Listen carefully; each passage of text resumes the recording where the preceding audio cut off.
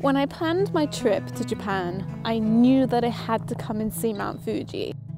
As it's winter, you can't hike to the top of the mountain, but there are still some incredible viewing locations nearby.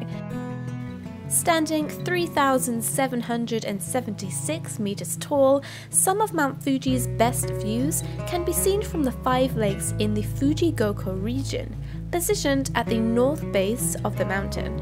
This region is roughly 2 hours from Tokyo. But if you're not traveling with an organized tour or have your own car, then how do you get there?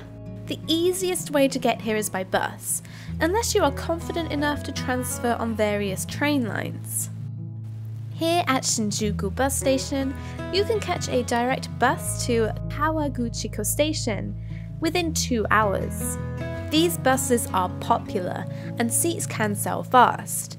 I did buy my ticket on the same day that I was traveling, but you can buy them in advance. A good idea if you are traveling in a big group.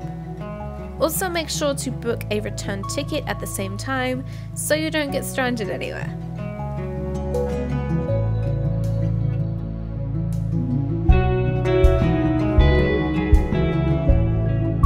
To get around the 5 lakes, there are 3 different sightseeing bus lines that run throughout the day.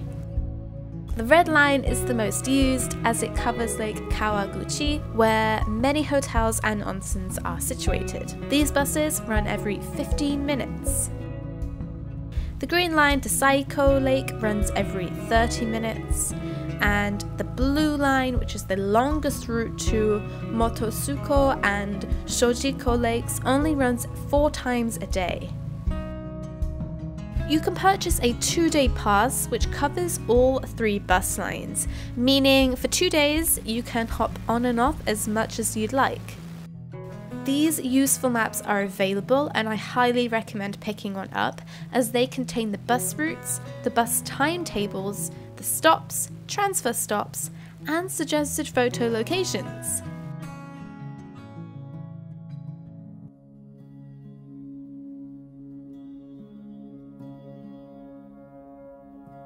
Mount Fuji dominates the sky at Fujigoko.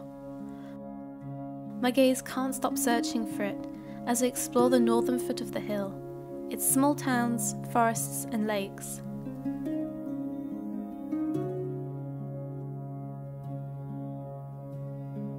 Fuji's beautifully symmetrical ridgelines lead up to the snow-capped peak, as clear as day on a sunny winter's morning.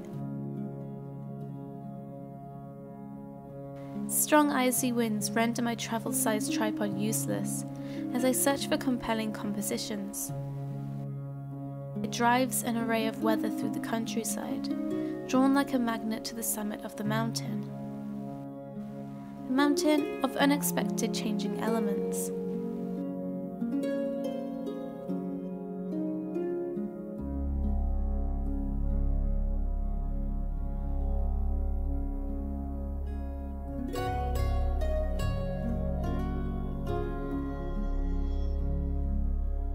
I watched him wander as, within minutes, bright blue skies became dark, swirling storm clouds engulfing the volcano.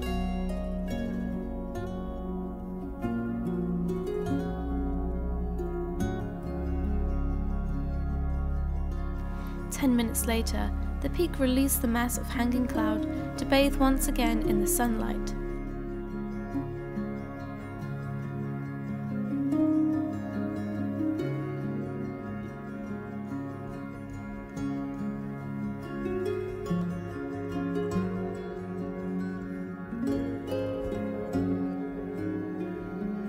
As the sun begins to set, the mountain seems to turn its attention to the east, basking in soft orange and pinks, leaving the views from Fujigoko to fade softly into the cold evening.